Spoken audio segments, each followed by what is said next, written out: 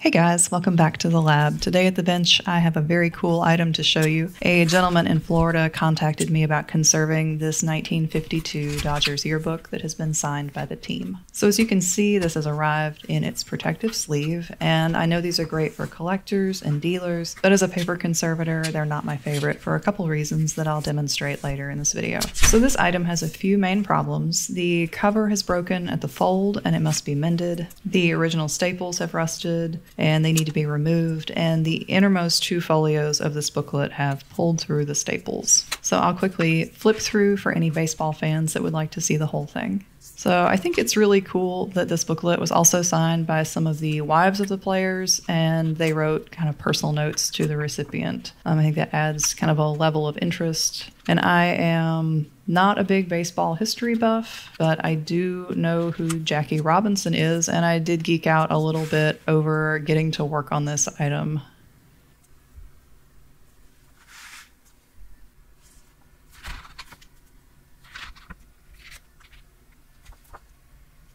So these are the two innermost folios that have pulled loose through the staples, and you can see there the rust on the paper from those staples. All right, so while I'm flipping through the rest of the book, I am going to talk a little bit about that plastic sleeve.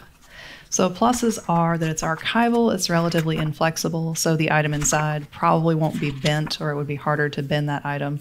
And you can also see what's in the sleeve without opening it. Minuses are that there's only a narrow opening for the item, and even if the owner or user is careful, this can cause and will cause abrasion and possibly tearing to the paper edges. Also, the sliding motion against the flat plastic inside can abrade or smear media printed on the paper, especially pigment or graphite-based medias that have tiny particles in them. Another minus is that if water got into this sleeve, the item inside would mold much faster than if the item were in a paper sleeve. So I'm demonstrating here with some notebook paper in the sleeve how easy it is to abrade on the edges of this opening of this plastic. Even if you're careful, it can happen. And I absolutely understand if you're selling these, you want people to be able to see what they're buying. That's kind of the whole point. And so you just have to weigh the pluses and minuses. Maybe if this was in your own private collection, you might be tempted to store it in something like this. This is a 4-flap wrapper, and this is what most archives would use for their pamphlets and booklets. So it's just paper, it's got 4 flaps, the outer covers are board, the whole thing is acid-free and leak-free. You can put a label at the top so you know what's in it. And that may just be better for long-term storage if you happen to own this book yourself. All right, so now I am going to carefully remove the rusty staples from this. So I use a micro spatula and get up under the kind of legs of the staple, and I like to provide some counterweight on the other side of the staple while I'm pulling. The goal here is not to just rip the staple through the paper. I really obviously try to avoid that. So sometimes the rust clings to the paper. There will be rust on the staple, rust on the paper, and it kind of acts like a glue. And so these can be difficult to remove essentially because they're stuck. So I'm going to flip it over, move the broken cover out of the way, and then I'm going to use my micro spatula again on this side to get up under the staple and wiggle carefully and also push from the bottom gently.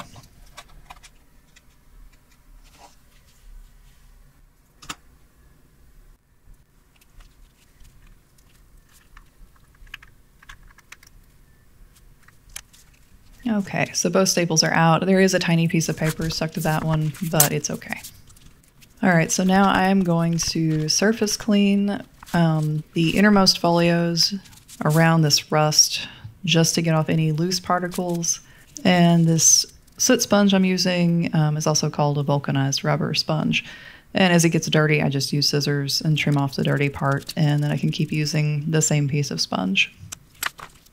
So I'm also going to surface clean the parts that I am mending, and there are 2 reasons for this. First of all, any surface dirt that is present when you do a wet mend, like a wheat starch paste mend, will wick into the paper, and it can cause really bad tide lines, and it doesn't really come out in the future unless you wash the whole thing. Secondly, it helps your mends to stick. And so that is why I take my time and am careful to clean all of the areas that are being mended. And I'm using this little piece of paper so that when I surface clean and use that piece of vulcanized rubber, I am pulling towards the edge of the paper, not pushing inward, and I don't want the sponge to hit the other side of the broken paper and damage it, abrade it, roll it up. That will, one, damage the item, and two, it makes mending extra hard.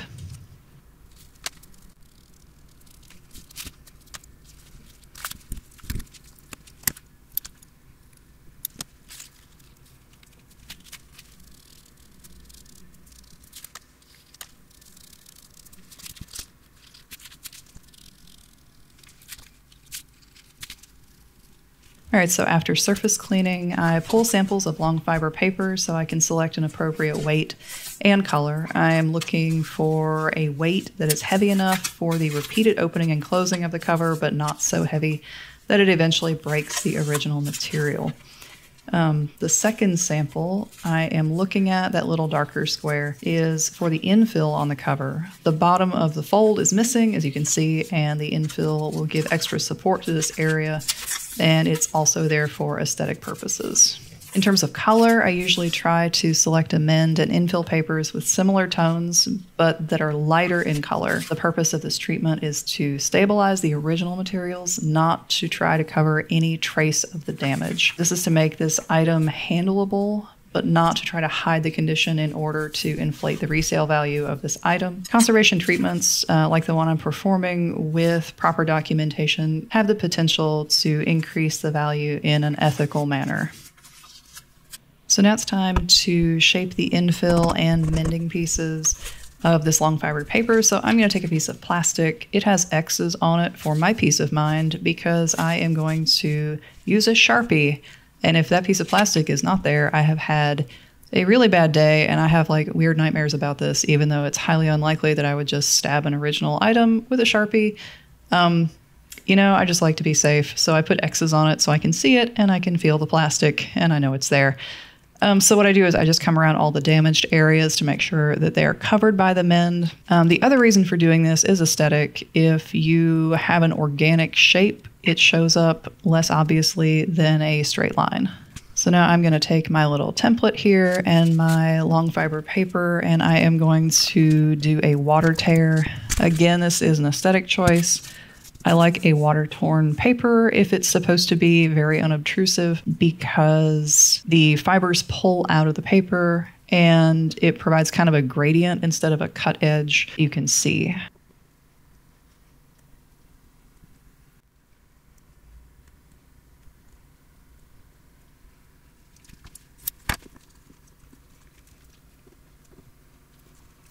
So I'm just going to hold what I want to keep in place very snugly with my thumb and then pull off the edge piece that I don't want to keep. So while I don't advocate simply watching my channel and then trying to execute these techniques on your expensive or your very precious books and documents, if you're interested in getting into a program, or if you like to do book arts, or if you have not very precious and not very expensive items that you would like to try these techniques on, I do list my tools and materials in the video description of all my videos. And if I've forgotten anything, if you see something and you're like, that is not listed in your description, definitely let me know in the comments. I appreciate it. So now I am going to straighten the paper fibers out away from the edge, and then I'm going to come in with my scissors and trim off the extra long fibers. And the reason for doing this is that if I leave them, these fibers pull loose very easily if they're just sticking out. And so I trim them all off, leaving that gradient so that the paper edge isn't super obvious. Again, you can see there's a little gradient there, and I'm showing you there trimmed versus untrimmed. And normally I do like to use my tiny little tungsten scissors for this, but unfortunately they have some PVA stuck on them and they won't cut very well, so I need to clean the PVA off. But I was kind of in the groove, so I'm using my big scissors for this.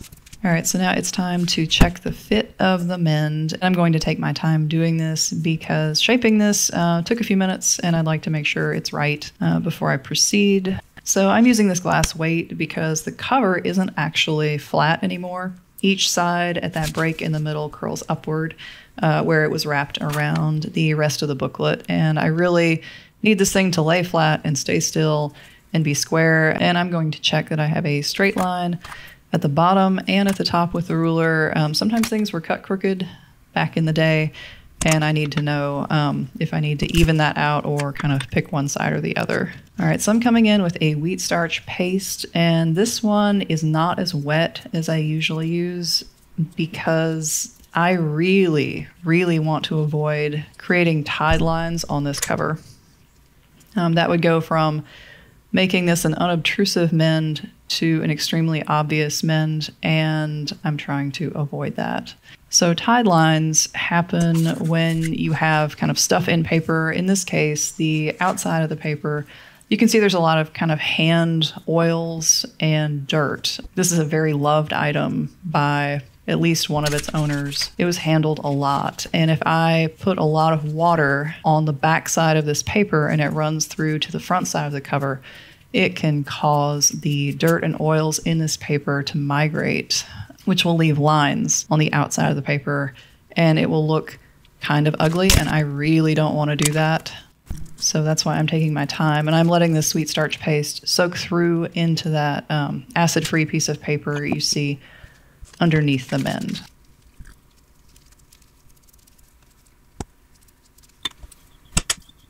All right, so I've got that laid down. So the spunbound poly is the release layer against the mend, and then the white kind of fluffy piece above it is a material called Evelon CR, I think. And it's kind of a new option instead of blotter. And blotter, when it gets damp, tends to warp and then you can't reuse it, but the Evelon stays flat and you can reuse it for a lot longer. All right, so I am checking, everything looks good, everything is stuck down, and now it is time to do the same technique of kind of making a template and water tearing for this infill at the bottom.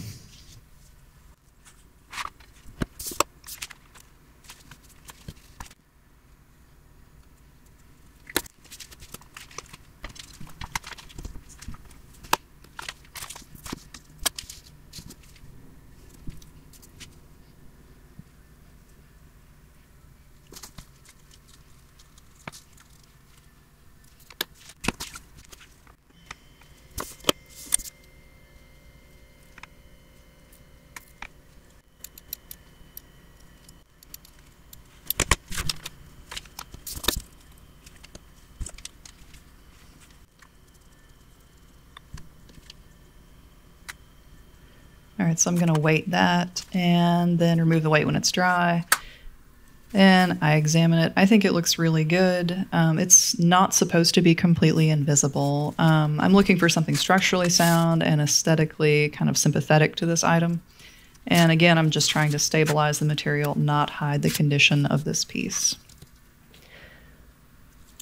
So now that that's trimmed, I am going to remold this fold around the kind of curve of the rest of the pages so it provides a better fit. And now it is time to punch and sew. So I am going to make a template so I know exactly where to punch the holes along the fold of this book. So I come in about 1.5 centimeters from the head and tail.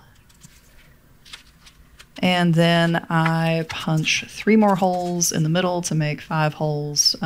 You want an odd number of holes if you want your knot to be centered in the middle of an item. So some of you might wonder why I didn't go back with modern stainless steel staples, and that's certainly an option.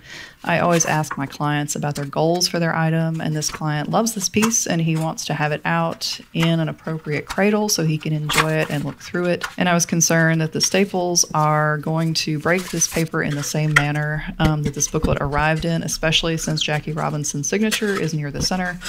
And also staples would create 2 points of tension when the pages are turned. So my suggestion for my client was that I would use a linen thread and a pamphlet stitch because that would distribute the tension more evenly across the fold of this piece. So the wooden item here is a punching cradle, and it holds everything still and provides tension during punching. I put 2 medium heavy pieces of paper underneath to support the mended areas as I push the awl through.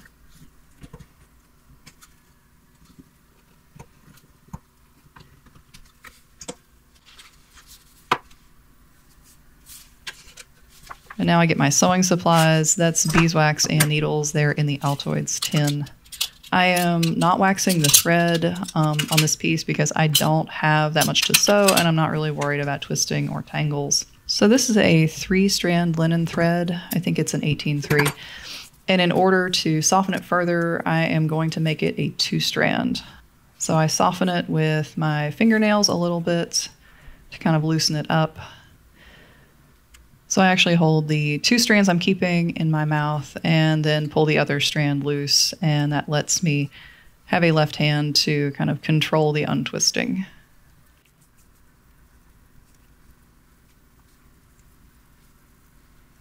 So the fluffy, soft 2-strand piece that I've made is at the right, and the original 3-strand is much coarser and harder, as you can see. So I want this thread to break before the paper. This can always be resewn as an item, and the resewing is much less traumatic for this piece than a remending. So do I want this thread to fail soon? No, I do not. I like happy clients, and I hope it lasts the rest of my clients' days. But in maybe 50 or 80 years, yes, I do want this thread to break before the paper tears.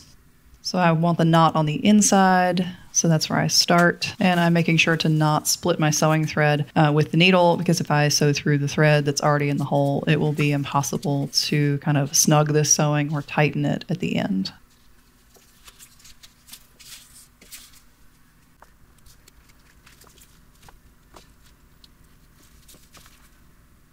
So I take about a minute and carefully tighten everything, make sure it looks good and feels good. And I like it, so then I just tie it off and clip my ends.